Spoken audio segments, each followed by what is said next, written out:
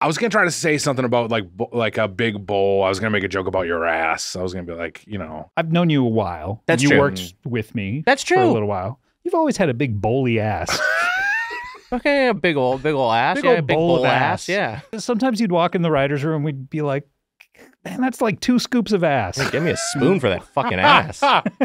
did you think that you had a big dumper before the show? Look, here's the thing. I think that a lot of guys, and you know, because I've gone through a lot of different phases of body weight. From fat to fatter. Yeah. Just kidding.